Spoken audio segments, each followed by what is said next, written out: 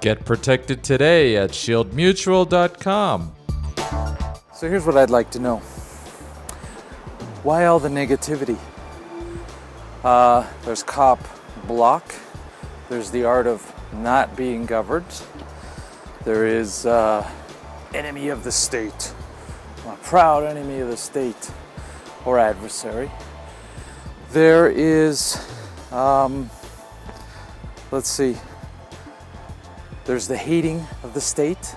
You have to hate the state. There's sheeple. They're all sheeple. We gotta educate those sheeple. There is the tards. They're all tards. Those statists. So there's a lot of negativity in the way we talk. I try to avoid it, frankly. But it concerns me a little bit. Are we so focused on the negativity, on the extremes, you know, like carrying guns and showing off our guns in Freedom Plaza in Washington, D.C., and getting in people's faces? I've done it too.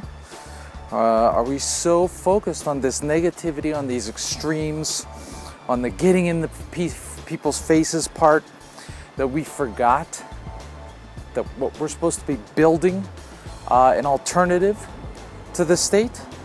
Have we forgotten that in order to be effective, we have to be builders, we have to be creators? Have we forgotten that, you know, if we're going to tear down everything, I saw a post the other day where somebody said, we have to tear down this image of the cops as being the good guys. And that's reasonable, but at the same time, what are we going to replace that with? Because you have to replace it with something. I have to tell you, there are many people out there who are sympathetic to what we have to say, but they don't, and this was me too. When I was a minarchist, I was sympathetic to a lot of the things you guys were telling me even about anarchism and the state and all that. But you know what? I didn't know what was going to replace it, so I couldn't accept it. I couldn't finish accepting it because I couldn't imagine what was going to come in its place. And there are a lot of people out there who are like that. We have to keep that in mind. And I think we're all guilty of this. Forget the shakiness. I'm doing a little bit of hiking here, practically. We have to keep in mind that people need something to replace. I mean, we know this. People have been programmed all their lives. All of us. We've been programmed in the schools. We've been programmed on TV and movies. We've been programmed by our parents and other adults around us. Cops are the good guys. The government is us. The government is doing the right thing to let democracy work. We're constantly programmed. It's not just something that happened in our youth, and it's not just something that happened in our schools. That's the least of it. Even a popular show like Alias or the latest movies, they're all programming us. And it's hard to overcome that. We have to not just say, well, this is how this book by Robert Murphy says it's going to work. We have to actually make it work. So I'd like to see not cop block, but cop replace. Not the art of not being governed, but the art of governing voluntarily or cooperatively. They're not sheeple. They're just regular people waiting to be activated like you and I. They're not tards any more than we are.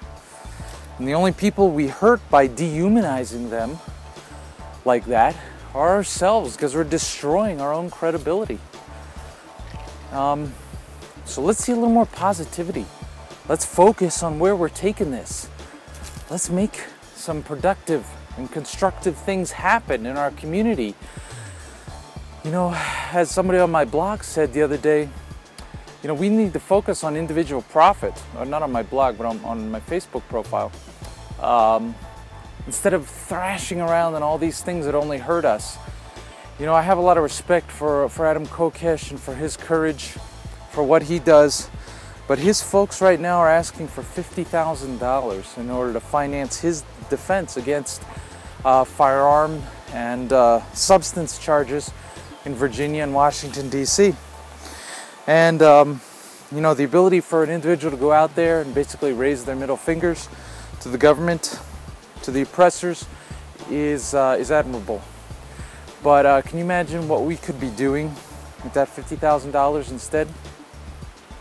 As far as seed capital for agorist businesses, I mean, I don't need any of it. I'm fine. I can bootstrap a business with $5. I've done it before and I'll do it again. But there are other people who could use capital. And here we are sending our capital into lawyers who are basically, you know, an arm of the government, similar to the corporations. I mean, they're educated at government-funded schools. They have to pass I assume the bar exam has something to do with the government. And they depend on the government and judges and other lawyers and lawmakers. And I mean, they become lawmakers themselves. I mean, it's all wound up inside the government machine there. And here, you know, Adam Kokesh, the anarchist, the badass, and he is.